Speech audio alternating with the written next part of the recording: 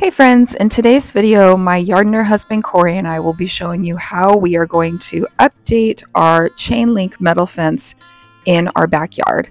I hope you enjoy the video. So are you gonna show them what you were using? Yeah, what are we using? So, this is what our local hardware store carries. It's called the Aero Lock slats. Okay. So essentially it's a little tedious, but you can see it looks a lot better than the chain link and it's a little more private. So basically you put these little railings down here on the bottom. Okay. And this is what the slats lock into when you put them down. So, okay, I see. So you put that down first. Squeeze down through the very bottom row. Mm-hmm. And again, it can get kind of tight and get pretty. At least on the other fence, it got real tight. I had to use some pliers to actually pull it through, but this one's actually sliding in pretty easy. Okay. And so there. So we've got a so nice railing in the bottom there, and it comes about. Each one of these bags does about 10 feet. Okay.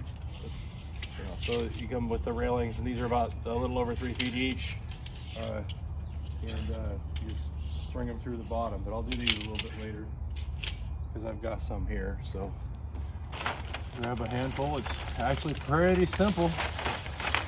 Just get them out, and this fence is going to go a lot quicker because I don't have to cut these. That fence over there is short, so I had to cut all those to length. Mm-hmm. But this is, you can see that this has a little triangle here where it will slide in the slat, the little railing when we get down here, and then it's got a little notch in it right here. So when it goes down into the railing, you can hear a click and it'll latch. So once it's down there, it won't pull up. Okay. So you don't get show us how you put that in. So start it.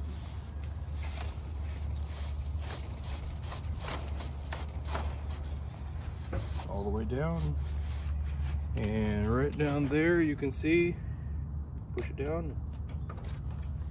I didn't hear the click, but it's in there. Yeah, it's in there. It won't pull up. So okay, and then you just keep going. Just keep going, and until you'll it's get all a the few way in across. there.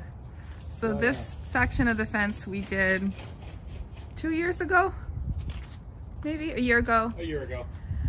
Because as you can see, we could see right into our neighbor's yard. And then over here we have these arborvitae that are way overgrown and really old.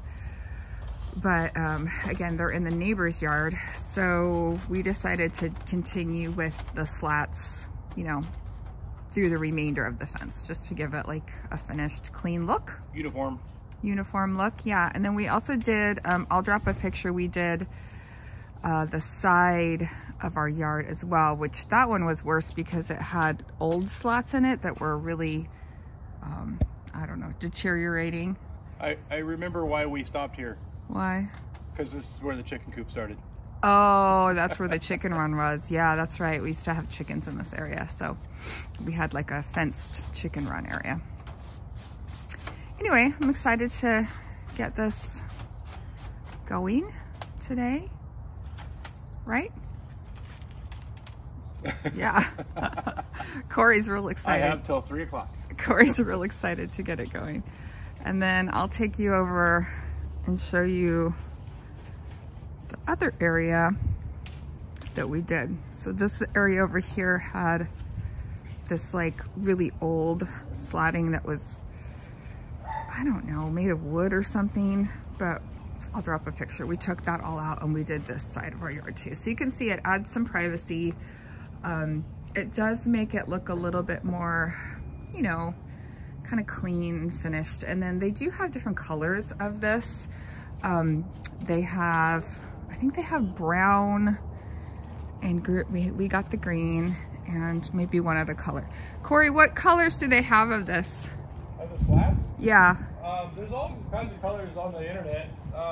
Oh, there's different. But the hardware store, I believe, has brown, green, And I think they have like a reddish, like a redwood color. Oh yeah. It's kind of like our chimney color. Oh, okay. But so, we went with the green. Yeah, we went the green because the green. I don't know if you see, like, if you go up into buildings and cities and stuff, a lot of people are starting to do their houses in green because they don't really stand out. Yeah. And they just kind of blend in with. So that's our chimney color there. So it's kind of a reddish orange. We like green. We like green, yeah. The trim of our house is also green, and our gutters are green. So there's our gutter right there, and some of our trim is green. So anyway, that's the project we're working on today. So here's the rest of the slats that he's going to be working on. And while he's working on that, I'm going to be working on cutting back a few more things out of this garden bed. I've got some hostas that need cut back. So I'm kind of working over here too while he's working on that. So that's what we've got going on in our yard today. Right, Max? Yeah. Feels like fall out here. It's cold and wet.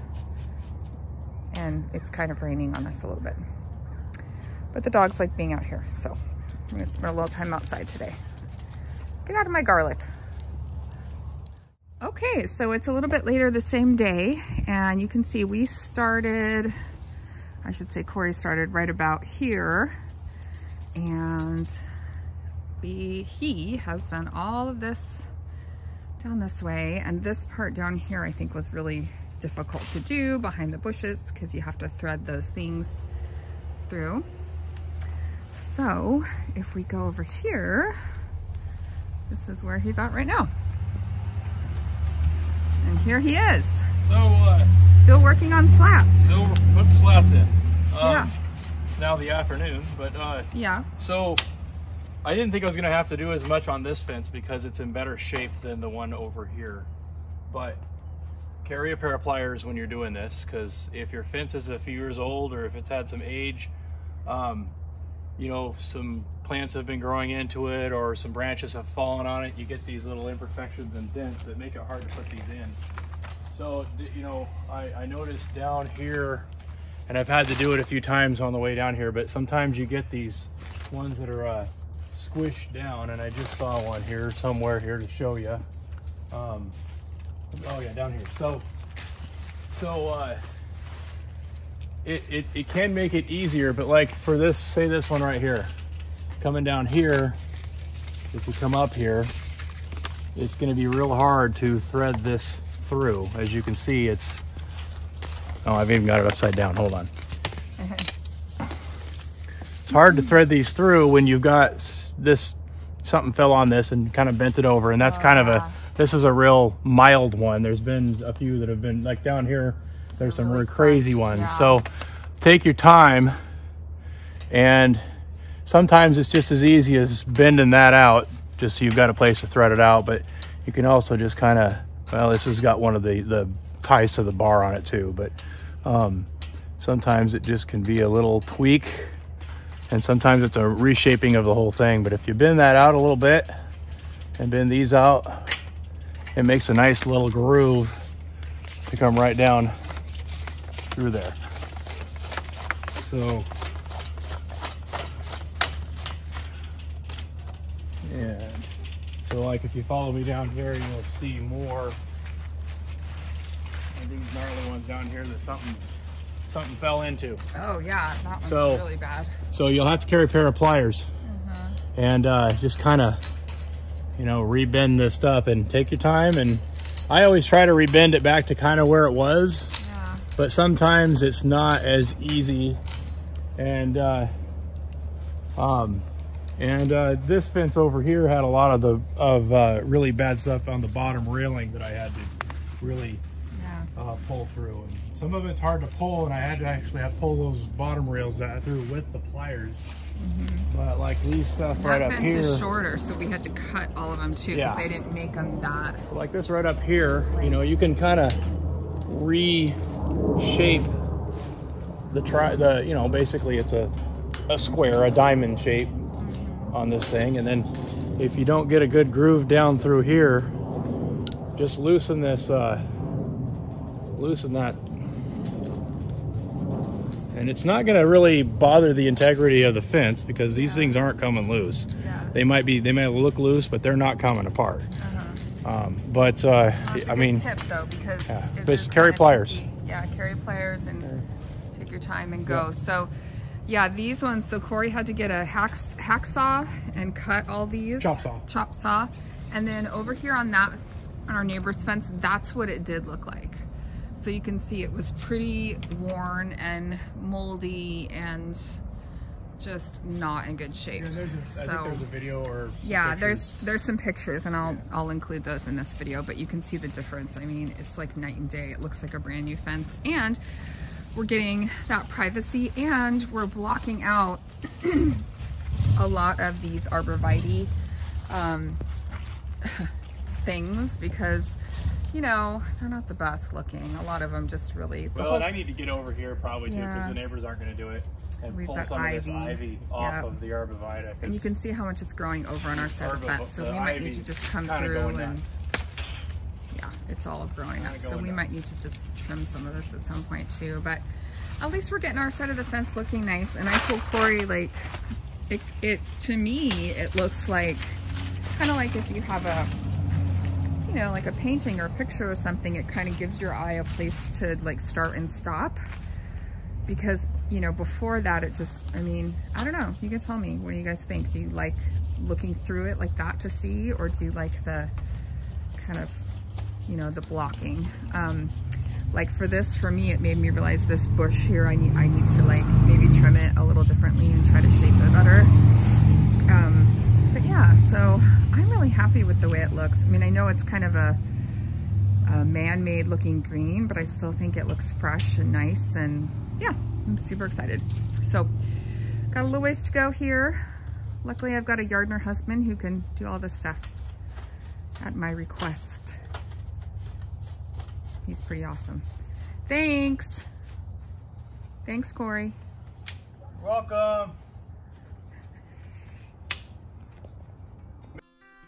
Thanks for hanging out in the yard with us today. If you liked the video, please like, subscribe, and share our channel with a friend. We'll see you next time. Bye.